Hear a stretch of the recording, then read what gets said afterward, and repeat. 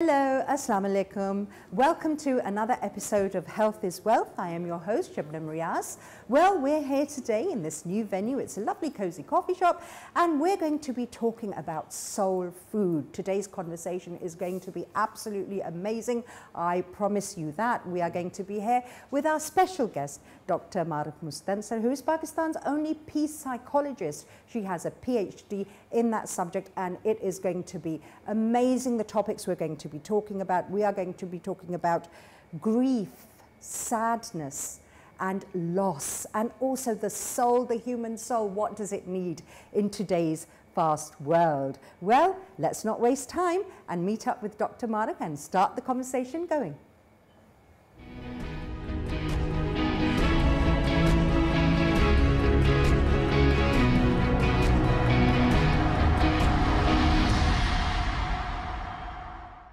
And now here we are sitting down with Dr. Mahrukh.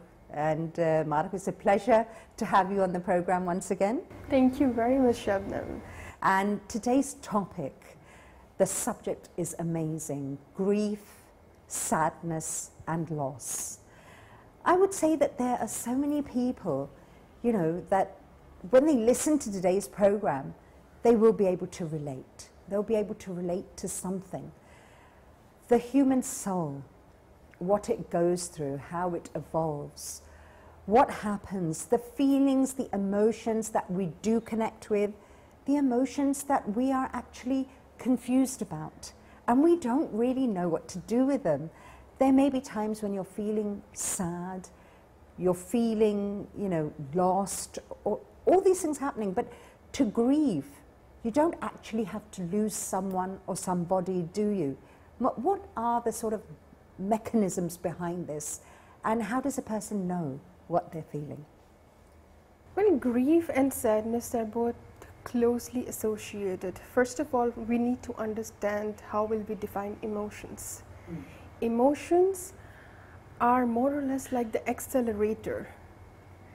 They accelerate our feelings. So they're deeply connected. As far as grief and sadness is concerned, it has a deeper meaning. It doesn't mean that you are suffering. I will talk with a spiritual psychological perspective. I believe that sadness and grief are extremely important in our lives. Because every one of us, we are having this life, this is a journey to God. And sadness and grief make us realize what we are going through. What is our actual journey? What is the self-actualization? So it is extremely important in my opinion, and depending upon why you are having grief or sadness, the stimulus is extremely important as well.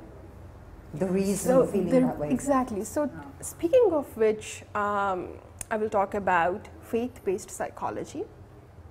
In Islam, Allah subhanahu wa ta'ala has mentioned that every one of us will have to go through the process of grief and loss. Either it's loss of wealth, lives, food, fruits, hunger, fear. In fact, we'll be tested. Exactly. So tests and tribulations are very important for us to make our spiritual immunity. For example, I like that description, spiritual immunity. It is very important. For example, I can give you an example of your cell phone. Okay. If you have a very good hard cover over your cell phone and suddenly it falls on the floor and it survives, right? Yeah. Because you have a harder covering over your cell phone. Okay. So in case of human beings, these trials and tribulation build our immune system. We have this ability to thrive in it if we are looking at the stimulus inwardly. So there are two ways of looking at the stimulus and the emotions, inwardly and outwardly. Okay. Typically in the modern world, when people are feeling sad or they're grieving, they try to blame every second thing. They try to blame themselves. They have these suicidal thoughts, blaming others or sometimes blaming themselves. So this is how you look at the things outwardly. So when you are looking at the emotion inwardly, you try to figure out why this happened. Okay. What does it mean? What is my actual journey? What is the purpose of life? You know, I have seen people who have suffered with huge losses in their lives. Loss of life is immense. It's immense.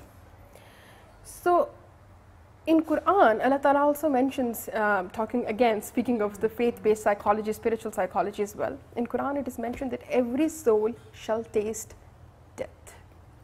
It says shall taste death. Not every soul will die.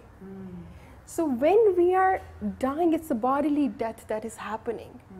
Our soul, it goes from Hayatul Dunya to Hayatul Barzakh. And soul is eternal. But unfortunately, in the modern world, what happens? That we just forget about everything else. We forget about the eternal things. And we focus on the bodily unnecessarily needs. The unnecessary needs of our body, we focus on that at the expense of our eternal soul. Wow. So we are in this world for the soulful journey. So there is another spiritual myth that people talk about, that spirituality comes to you when you are in the serene place, peaceful place, something like that. Many people I've seen talking like that. But in my opinion, spirituality and the journey to divine is not easy. It's full of obstacles, which is why God gives us pain. So, in fact, in relation to what you're saying, Mahrukh, that so many people say that the, pious people or people when Allah Ta'ala wants to bring you close to Him, you will be put through pain and suffering and be tested. In fact, our prophets, that is what they went through, and we're just mere human beings. So pain, suffering, loss, you're saying, is a sort of developing a protective shell for the soul. It's spiritual immunity. Okay. So I can give you, first of all, before coming to the point, I would first like to define the difference between pain and suffering. Yes, very important thing. So most of the people, they do not understand what pain is, what suffering is. Clients coming to me, they do not have this distinction between pain and suffering. So pain is inevitable.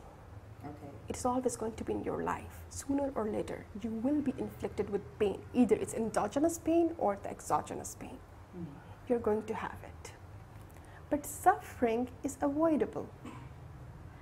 And how? I can give you a very good example on that. For example, if you have a fire alarm in your home, and there's a small little fire in your kitchen, so it starts beeping. The sound is, really loud. What do mostly people will do?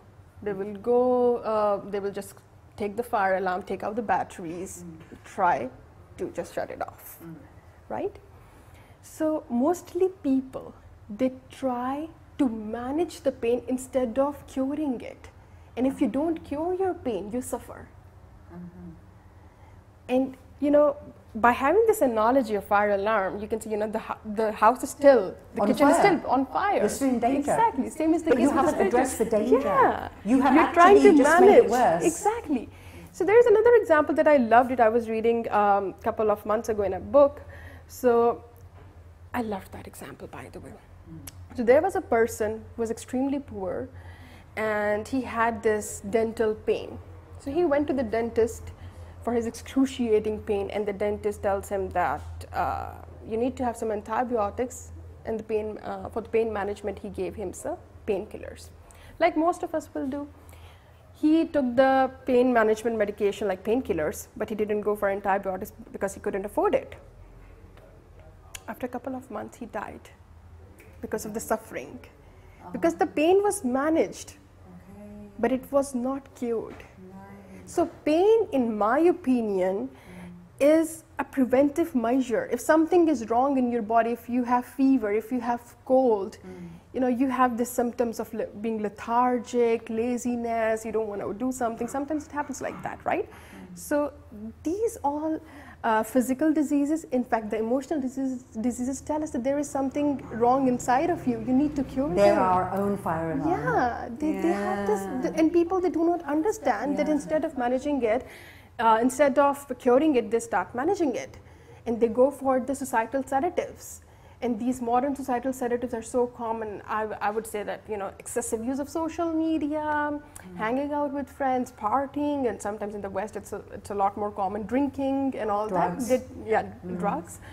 They try to manage it instead of cure it, because then there is a divine wound which keep on expanding. If you are not curing it, you're just managing it, it's gonna be expanded. That is so true. And in fact, with the drugs and the alcohol and the other things that you mentioned, what you're actually doing is just distracting yourself. Exactly. And you're numbing the pain for a short while. Yes, because, you know, in psychology we say that unresolved emotions can lead to toxic anger and numbness.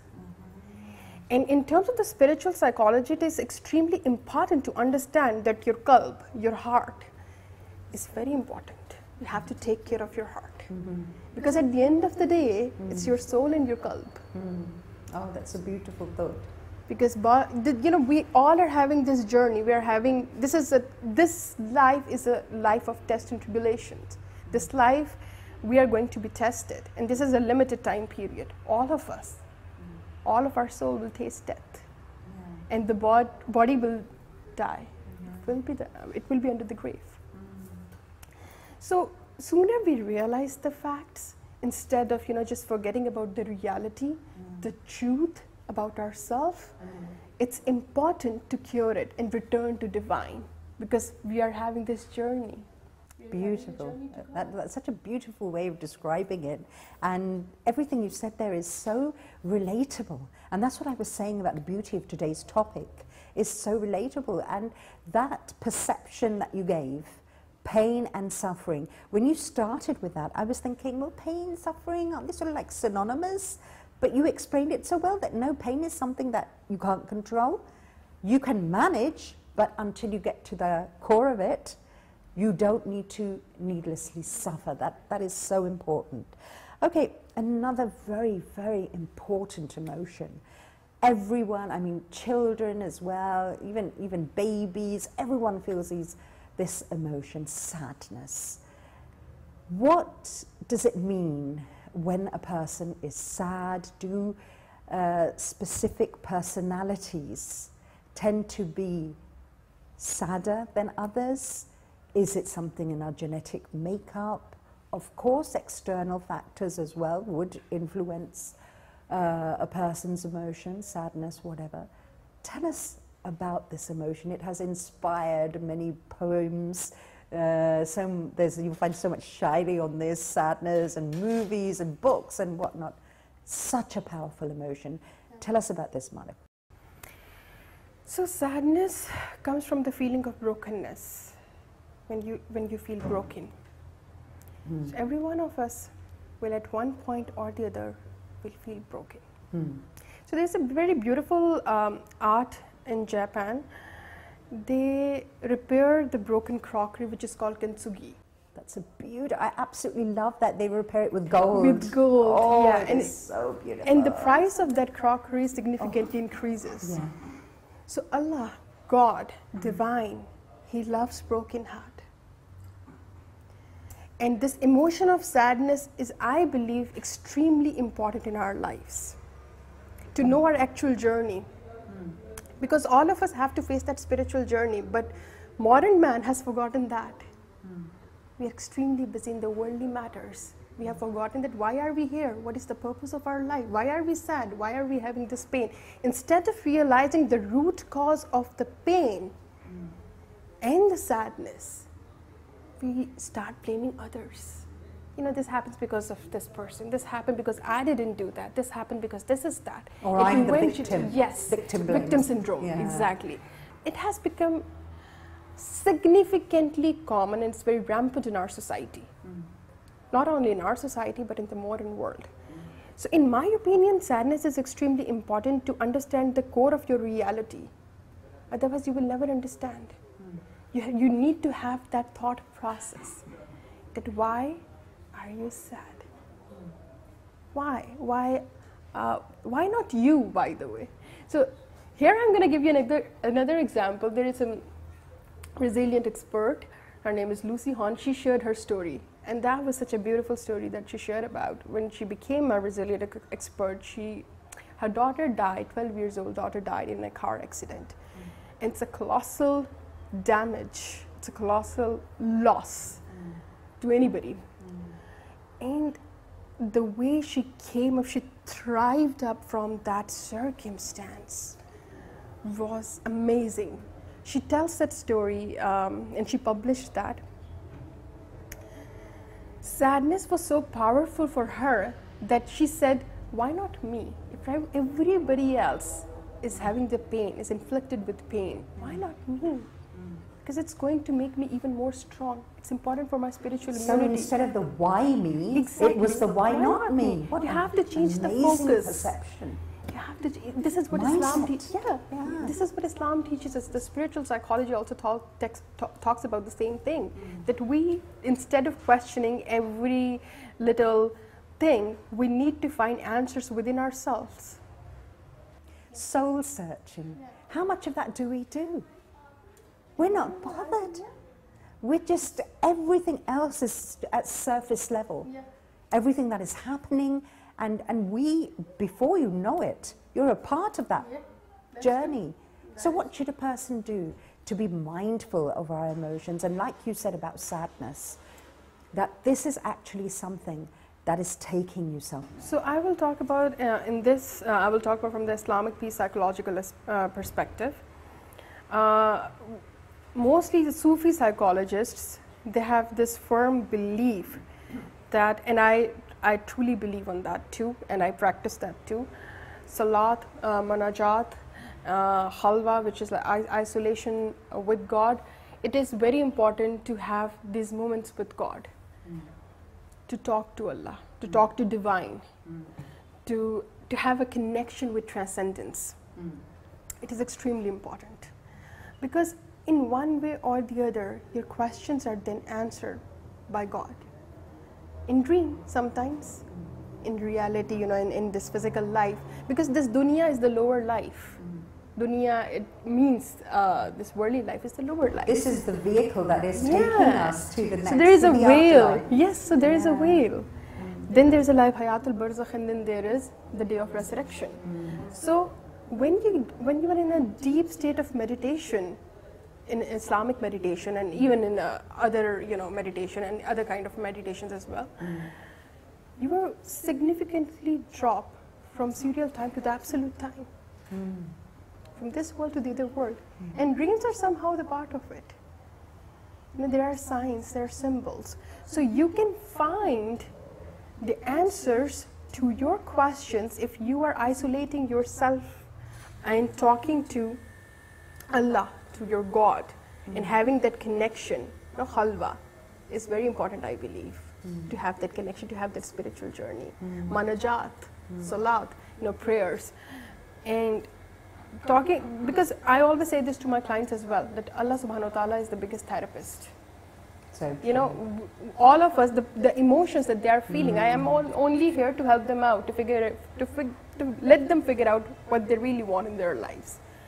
But in actual, if you look at the purpose of life, you know, everybody sitting in this room will have, in one way or the other, have some kind of pain in their life. of course. So many stories you don't know about when you're sitting down with people and you have no idea that they're going what they're through struggling so much. with. Absolutely. So it is important, but at the same time, why is it important? To understand the purpose, instead of just going towards drugs or the societal sedatives, it is important to have that connection. And how can you make that connection? By having an isolated time with God. Sit down and talk to divine, talk to Allah, talk to your God, talk to Him. What you feel like, why you feel like that. You spoke about meditation. In a world that has become increasingly loud, it seems that, you know, the silent people, the quiet people, the people who are really actually achieving something, they've gone into the background. And things that, you know, you look at someone and you think, I'm not really sure if that individual should be a role model for younger generations because of whatever reason. And the people you'd really want them to follow are quieter and they'll be hidden away somewhere, yeah? So when we think about meditation, we think about silence as a part of that.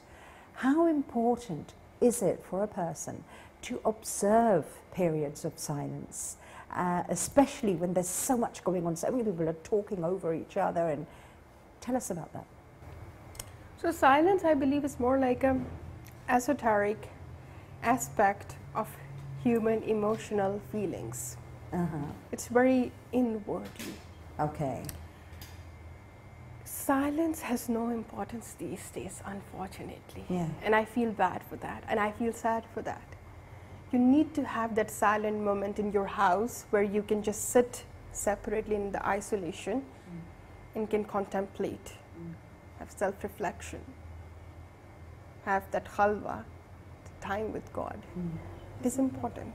It is important to keep you spiritually grounded. Otherwise, pain can be managed, but it will not be cured.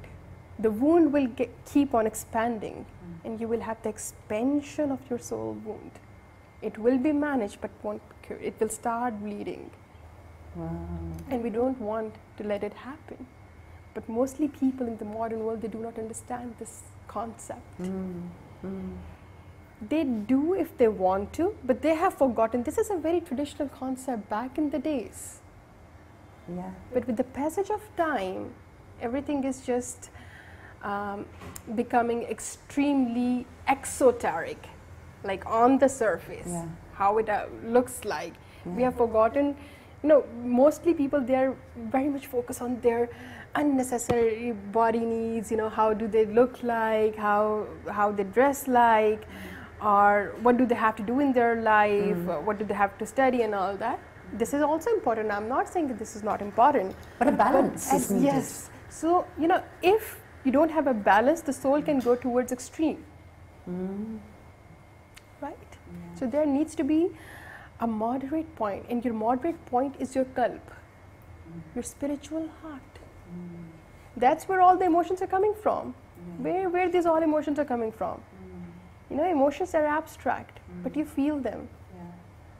So you there realize is a them science. and you know they're there, Yeah. but many times you just don't know how to manage them. Yeah.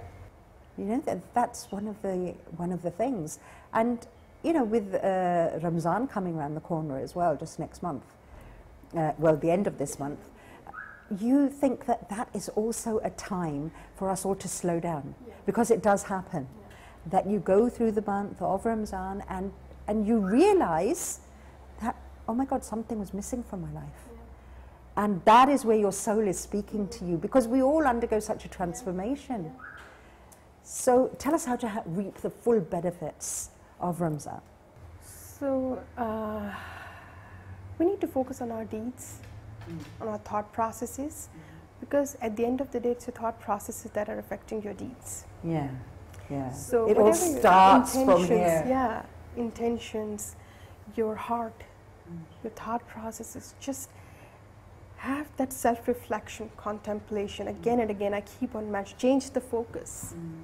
Have this attitude of gratitude instead of blaming. This is important. In psychology, we talk about Stockdale paradox. So Stockdale paradox, it's basically based on one of the US high-ranked military officer who was a prisoner of war in the Vietnam War. So he tells the story that how people, they are in the false hope and they do not realize what's so important in their lives. So he tells that when he was a prisoner of war, he was tortured more than 20 times, badly tortured, and his years of imprisonment were 8 years. And even then, he was able to get out of, that trauma. So there were people who were asking him questions, how he was able to manage all that. He said, at the end, you must prevail. Regardless of the hardship, regardless of the circumstances, you must prevail. So it is so important to have that sabr, patience. Even in Ramadan as well. A cornerstone of our religion. In fact, for the last couple of years, the crime rate in Ramadan has become increasingly high. You don't even, think of it, and then it's like there is another theft case in another house, in another phase. There are many news that keep on coming up. Road rage. Yes, and you feel like, oh, it's happening in Ramadan. I mean, that's really strange. Number one thing that I believe that people, they do not have this sabr. They have this negative connotation attached with sabr, and they have these false hopes. And when they are unable to get anything, they start blaming God, start blaming, as I mentioned earlier, they start blaming themselves. But at the end of the day, I must say this, that Allah always puts tranquility in your heart, regardless of any circumstances. The outcome wouldn't be the way you expected. You know, sometimes it's more like that you wanted something like that, but it didn't happen like that. So Allah will put tranquility in your heart. It's not like a spiritual bypassing or false positivity. Tranquility in your qalb is extremely important, and Ramadan is the month where there should be tranquility in your heart. And how it comes, the journey is simple, yet it has obstacles for a modern man, because mostly modern people, they are having this spiritual crisis. Spiritual crisis, yeah. So how do you know when somebody's having a spiritual crisis? For people who are watching, and it's very easy. How would they know? So it's easy. First of all, they have negative connotations attached with their emotions. As I spoke about it earlier, like sabr, I will have to mention about sabr as well. How will we define this emotion of sabr? So here I'm going to again give an example so it would be easier for the audience to understand. Say for instance, if there is a funeral happening and there are two people, one is crying a lot and the other person is quiet, silent. People will come and will start saying, the person who is crying a lot, oh, have some sabr, have some patience, everything is going to be fine. Look at your other brother and sister or sister, she's not crying at all, she is such a patient person. Well, I believe this is such a wrong thing to say. Let grief happen. Sabr is entirely different. Sabr doesn't mean that you just eliminate the mercy from your heart. Allah puts mercy in your heart when you are inflicted with pain. This happened with Prophet, peace be upon him, when his son Ibrahim alayhi salam died in his arms. He cried so much, and he even said that, oh, Allah has put mercy in my heart. You know, you have these are humanly emotions. Hazrat Yaqub alayhi salam, he cried so much that he lost his eyesight on the separation of his son. So there are many examples present in our history, but people, they do not understand what sabr is. There's such a negative connotations attached with it. You have to cry. You have to let it pass. Grief has stages. Sabr is having a faith on Allah's timing. You know, something will happen, but at the right time. I think that's sort of another thing of sabr is also the acceptance. This is very important. You first have to accept the reality, acknowledge the pain, and believe that everything is going to be fine at the right time. And right time is not your defined time. Same as I was talking about the Stockdale paradox, as he discussed that his fellows, they were discussing, oh, we're going to be out from our prison by the Christmas, by the Easter, but it never happened, they died. And he used to tell that, I always said that I will be out, but at the right time. So this is what the Stockdale paradox in psychology is, and we really give importance to that because people need to understand what actually, what it means to prevail. You must, at the end of the day, you must prevail, regardless of whatever the circumstances are. To not give up hope. Hope, yes, but hope shouldn't be like according to your own timings. You just can't say that, I want this thing. I'm hopeful that this thing will happen at this time. When you have this conditions that this thing need to happen in this time, this is not a hope. I will say that this lead you towards more negativity. Instead of, if it doesn't happen in your defined time, you just feel more sad, more disappointed, you're more disheartened then. So hope is more like having a belief on Allah that things will be better, but at the right time. And you wait for the right time. And submitting to His will. Yeah. Submitting to his will, that's the biggest, I think, form of patience that a person can have. Sadness and depression, because we hear about depression getting, you know, it's getting more and more common in the world, not just our part of the world. Here, because of other factors, it's probably not diagnosed as much. Are they the same thing? No. So there is a distinction between sadness and depression. Every one of us feels sad, but every one of us is not depressed. So depression is more like you have a suicidal thought. When you suffer in sadness, that leads to depression. When the pain is managed but not cured, you live in that sadness, and then you have the suicidal thoughts. You don't want to live. You hate this life. You feel like that this world is not worthy of you, you know. That you don't have a voice, that there are not people who care for you. Yes, and there are a lot of, you know, there are many suicidal thoughts. Okay. You feel disappointed on every little thing. But sadness is an emotion that is an inwardly emotion, and it can be cured. It comes from the divine wound. It's telling us that something is wrong within our souls. Let's get back to divine. Let's talk to him. Let's make it fixed. So this is the way how you inwardly see the sadness, and how you outwardly see the sadness. If you suffer with pain, then you can lead towards depression. You know, everything that you're talking about is it's so simple to understand. If you have the right mindset and you're recognizing that these things are important. Otherwise, just, you know, like you were saying as well, we tend, because the pace of life is so fast, we tend to be sort of like skimming on the surface to keep up with everything. And you think that, okay, if I sort of like stop for a while, I'm going to start sinking, and that everything is just going to pass me by because everything is so fast. There's instant food, there's instant coffee, instant whatever, you know, everything is happening so fast. So the time that we had, you know, maybe before for playing outdoors when we were children, going visiting parks, things like that, they seem to be, everything seems to have just taken over. So the human being needs that sort of soul replenishing activity as well that we're missing out on. What would you say to people who are watching, that along with, of course, there's some things that you can't change, you just have to incorporate a balance, as you said. How should we structure our lifestyles, especially families, especially young children, and ourselves?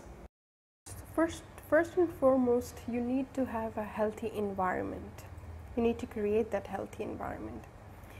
There are people, you know, coming to me and they say me that it's hard for them to create a healthy environment. And I always say this to them, that because you're dwelling in unhappiness. You know, this is our intentional effort. This is an intentional thing to create happiness around you. So people will be sarcastic sometimes, they will hurt you, the pain will come to you, but at the end of the day, how you deal with it matters. So, you know, if we are trying to give importance to every little, those opinionated mindsets, those cultural, you know, we are so much embedded under the cultural conditionings. We are so much embedded in the generations of baggage. Yeah, which is why we don't feel especially healthy. For women. Yeah, and which is why we don't feel healthy, psychologically healthy, emotionally healthy, even sometimes physically. You know, your emotions also sometimes affect you physically. Manifest on your body.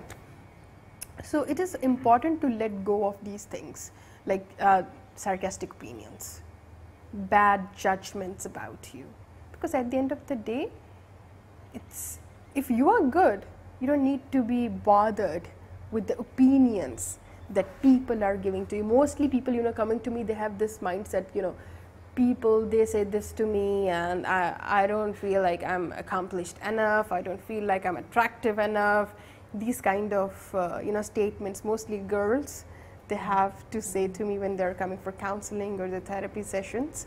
So in spiritual psychology, we truly believe that it is important to create the happiness around you, to create your own environment. And how is that possible?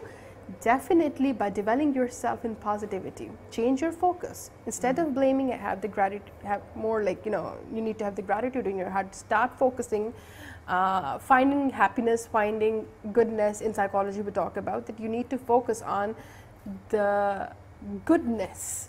In fact, there is a collateral beauty of pain as well. Pain is surrounded by the collateral beauty. Even if we have that eye, the inward eye, to see that. Sometimes it's actually the wounds that heal us. Something that you said there is so important, that if you're constantly surrounded by people who are saying these things, or you feel this energy, you need to get out of that toxic company to realize that I think many people keep friendships because they have a fear of being without friends, they have a fear of being alone, they have a fear of being secluded, so then they think, okay, I better stay in this group. Because it's all cultural conditioning, Shabnam. It's extremely heartbreaking. I feel like, modern man has lost its actual journey. He has lost his actual journey. And everywhere you go, you see, people are worried about other people. How will they think about it? What's their opinion about us? What they're going to talk about it? They have this, this thing with them, attached to them, how to be perfect. Oh, right? That's a recipe for unhappiness, isn't it? Yeah. Because they themselves are developing themselves in unhappiness there. Yeah. You cannot be perfect. No You're a one human can. being. Yeah. So it's more like we need to realize and acknowledge the fact of this life, the reality of accept the reality that no one is going to be going to be perfect ever.